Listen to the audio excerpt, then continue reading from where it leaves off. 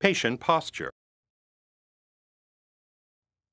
Patient posture is very important when performing pulmonary function tests. All subjects should be sitting comfortably upright, preferably in a chair without wheels, so that their airways and diaphragm are best positioned for maximal flow efforts. Men often tend to slump in their chairs, and women are likely to cross their legs. Both positions should be corrected before testing begins. Please sit up straight. Sometimes subjects arrive very tense about this unusual testing situation, and when uncomfortable, they can restrict true performance. If you suspect that a subject is tense, simply ask them to roll their shoulders to remove the tension. All pulmonary function tests are performed with a nose clip in place. Always let the subject feel the nose clip before starting tests.